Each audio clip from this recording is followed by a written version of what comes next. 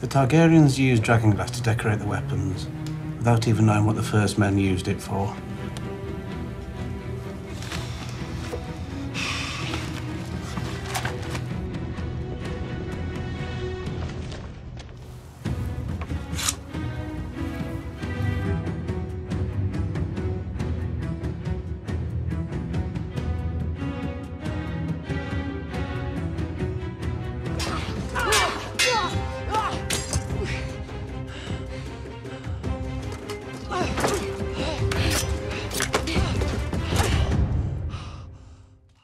Hey everybody, it's Charlie. Maisie Williams has been doing a whole bunch of interviews for a movie that she's releasing with Tom Hiddleston and a bunch of other people called Early Man. Naturally, people are asking her questions about Game of Thrones. She talked a lot about the special combat training that she's going to be doing. So when we saw her obtain the Valyrian Dagger during Season 7, we had an idea for the larger importance that it might play during Season 8. But now we have a much better picture. So let's break this down. And if you're finding me for the first time, be sure to subscribe to get all the videos. We'll be doing Season 8 till it drops. Obviously, there's a lot of book releases coming up. I am still doing a weekly giveaway for the DVDs that I'll explain at the end of the video. So she recently said that she's currently on her way to a night shoot, which is week 4 of 12 weeks of night shoots. Like, she's going back and forth. Like, all the actors are very busy, so not all of them are on set for the entire duration of the shoot. Some of them come and go as they need to.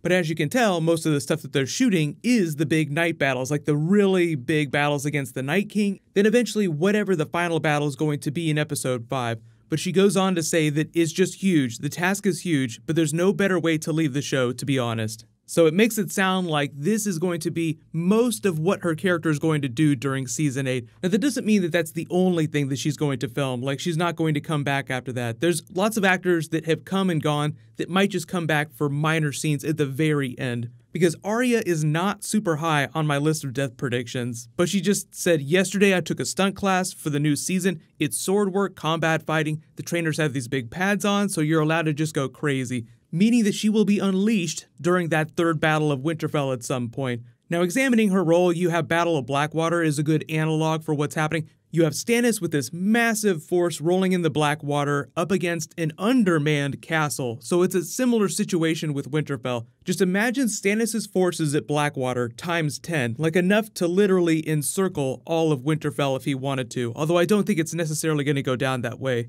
But there were just a couple key moments during Season 7 that let you know what the key to defeating the Night King and his army are. So there are currently 4 White Walkers that we see here, and Beric Dondarrion says, we don't need to kill all these whites, we just need to kill him, the one that created all of them.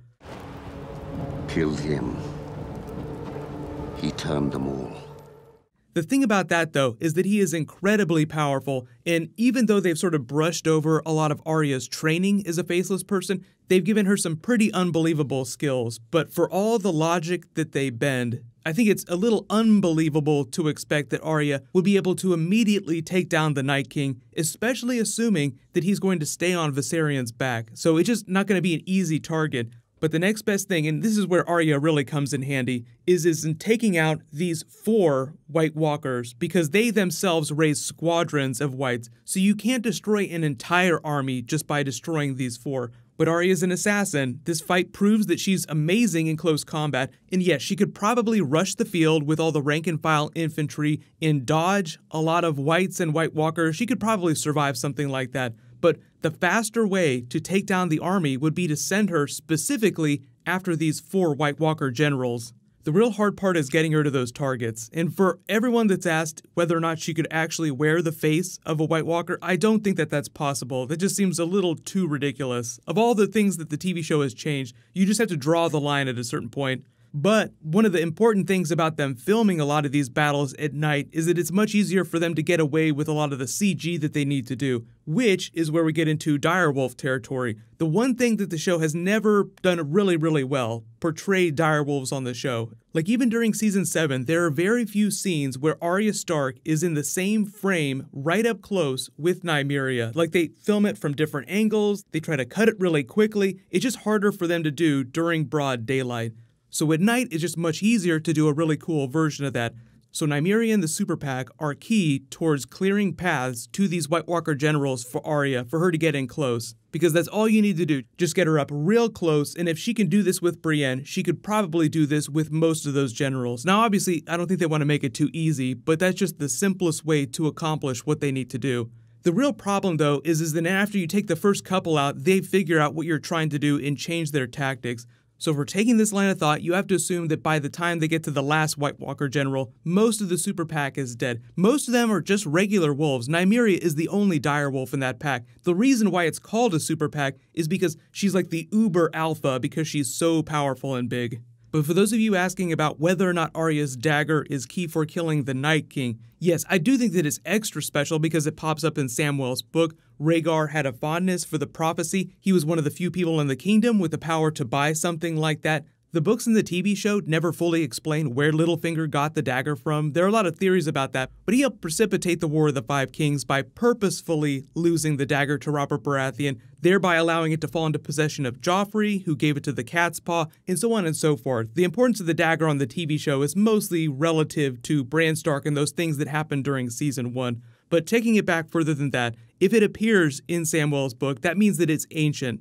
The ancient items on the show usually have special significance, like Longclaw or Heart Eater, Joffrey's sword that's now in Jaime's possession, or Heartsbane that's in Samwell's possession. So what you'll probably see, like Arya Stark wielding the dagger, is the people that have Valyrian swords that aren't fighters will give those swords to people that are, so that they can help take out these White Walker generals. Because there's a lot of obsidian, you can give that to all sorts of common infantrymen. The Valyrian weapons seem like they're destined for more greater kills, which just leads me to believe that they'll be used on the White Walker generals.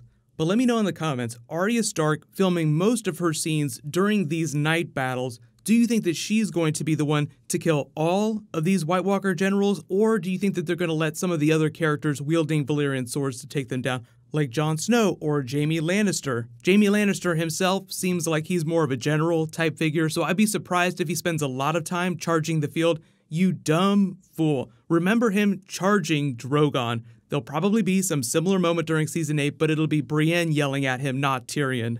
Circling back around to the dagger, there are a lot of theories about its prehistory on the TV show. A lot of people think that Rhaegar may have reforged it from Dark Sister. I think the fact that it appears in Samwell's book implies that it's much older than that. So I think that if Rhaegar possessed this dagger at one point, he just bought the dagger rather than having it forged brand new.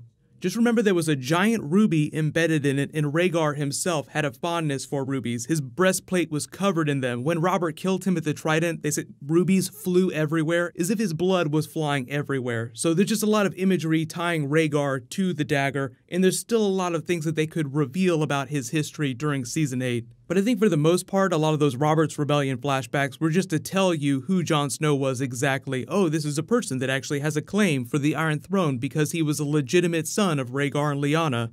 You may have seen the news recently about George R. Martin clarifying his book releases that are coming up. He did say Fire and Blood, the part 1 of the Targaryen family history, is supposed to come out later this year. He confirmed Winds of Winter definitely not this year, so 2019 at the earliest, which makes sense, it's the final season of the TV show. So it'd be a good opportunity to try and sync up that book release. There's a part 2 to Fire and Blood that's a little further off, but that will probably drop after Winds of Winter. Then obviously Dream of Spring will be so far off that it'll drop at some point during the prequel series, because that's not supposed to premiere till 2020, so if Dream of Spring takes as long as Winds of Winter took to come out, then we'll get it before the end of the prequel series. But, you know, who knows how long it's going to take. It's anybody's guess at this point. It's a really bad idea to try and predict George R. R. Martin book release dates. Thank you so much for watching. Everybody stay awesome. I'll see you guys tonight. Hold up.